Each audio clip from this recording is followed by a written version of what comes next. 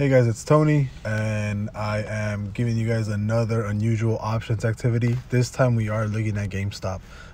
My code earlier today picked up an over $9 million volume float for the January 15 $40 calls. Whoops, sorry guys. January 15th, $40 calls and over $9 million float.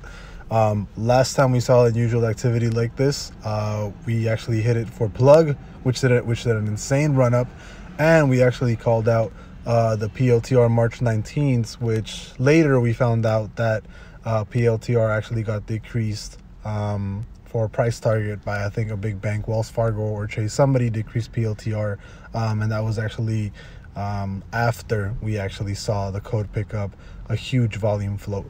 But this time we are doing it for GameStop. Code picked up, like I said, January 15th, $40 call, $9 million went into this, which is absolutely insane. Super big position, so we'll see what's going on.